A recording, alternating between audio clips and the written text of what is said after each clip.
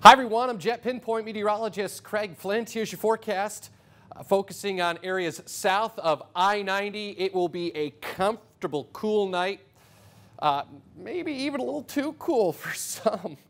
The clearing sky and low temperatures falling into the 40s, 45 to 49. Beautiful day tomorrow though. I think we're back into the low and mid 70s with sunshine, some of those puffy clouds developing into the afternoon like we had today.